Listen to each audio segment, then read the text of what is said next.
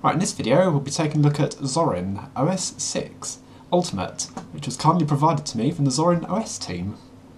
So I've got it installed in VirtualBox, and I must say, spoiler alert here, I think this might be one of the highest scoring distros I've reviewed so far. 90+%, I reckon. But let's take a look at it. Zorin is an ideal distro for anyone who is new to Linux. In fact, the styling here is very much ideal for Windows users who would like to stay with the style that they're used to.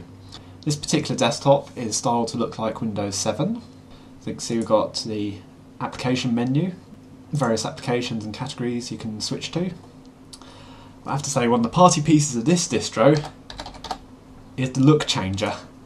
Now this is much improved from previous versions because you can change look straight away.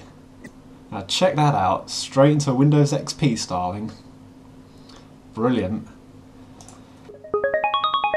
There's more looks provided in the Ultimate version of Zorin. I believe the core version, which is a free one, only has a few backgrounds, only has about 3 of them.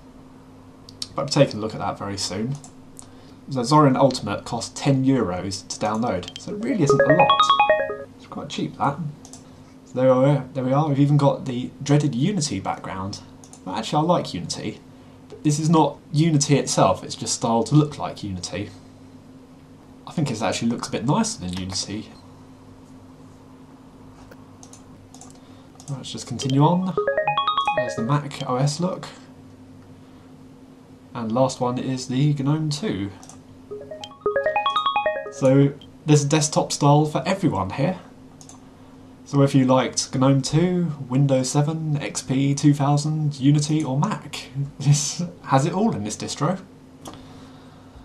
Now one other party piece with this distro is the background changer. Now this I like. Moving backgrounds, oh yeah. Now that's complete, I'm happy. But no. We'll continue on the review in the Windows 7 style desktop. So as I mentioned, we've got the application menu there. Now we've got a few quick launchers at the bottom. So we've got Chromium, File Manager and Rhythmbox Media Player. Now Rhythmbox has access to the Ubuntu One Music Store, and you can purchase songs here and they'll automatically get downloaded into your music folder. Across on the right hand side we've got the Network menu, Sound menu, the Rhythmbox Media Player controls, Messaging and Email menu, Calendar, Session Switcher and Shutdown. This distro is based on Ubuntu 12.04. Unlike Ubuntu, it's a long-term support release, which will be supported right up until 2017. You've got some of the nice, easy-to-use features. So for installing applications, you've got the Ubuntu Software Center, and you've got the application ratings and reviews. So you can just click on one of these and click Install. It really is as simple as that to get applications installed. Under the system settings, you've got a similar menu like Ubuntu has. You've got the various settings for the operating system. That one there might be useful if you need to install your drivers for your graphics cards or certain wireless network cards. It's the additional drivers program. Normally it will automatically appear when you first install, but don't worry if you don't have any drivers that are needed. We'll take a look what we get pre-installed. There's an awful lot of applications that come in the Ultimate Edition, so I won't go through all of them. Under accessories, you've got your various accessories here. You've got VirtualBox installed, not necessarily useful for everyone. Under games, you've got quite a lot of games pre-installed. So you've got a Tron game, a Battle for Wesnoff, Brutal Chess, oh yeah, that sounds good. Solitaire, Mahjong, Mars, that's a shoot 'em up. We've also got Mines, Pingus, Quadrupacel, Sudoku, oh yeah, Super Tux Kart, oh yeah, gotta love Super Tux Kart, the Trigger Rally and Xmoto. Let's try Mars. This was a weird one. I saw this quite a while back. Very pink and colourful. Don't expect performance to be impressive because I am in a virtual machine here.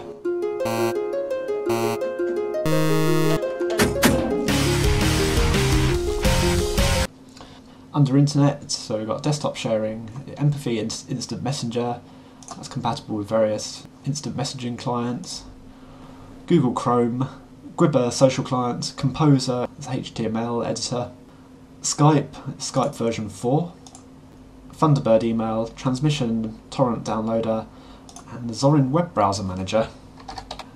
And that's like the browser manager that you get in Windows, which allows you to easily install other web browsers. Perhaps a bit unnecessary, because that could be in the software centre, but it's a nice enough feature. And right, so continuing on, we've got Office, a few various small applications there, and then we've got Libre Office. And Libre Office is an alternative to Microsoft Office. It's compatible with all the Microsoft Office documents. As you can see, I'll just go into Save As. We'll choose, which we have, we can have Word 2007, Word 2010, docx file. So under Sound and Video, I'm not going to read all these out. A couple of audio players, some sound editors, Cheese webcam, Kazam screencaster. You've even got a couple of video editors. You've got Kdenlive and OpenShot video editors, Transmageddon video transcoder, VLC media player. Wow, a couple of surplus ones here. I'd say, well, why do you need both XBMC and MIF TV? Perhaps a bit much there.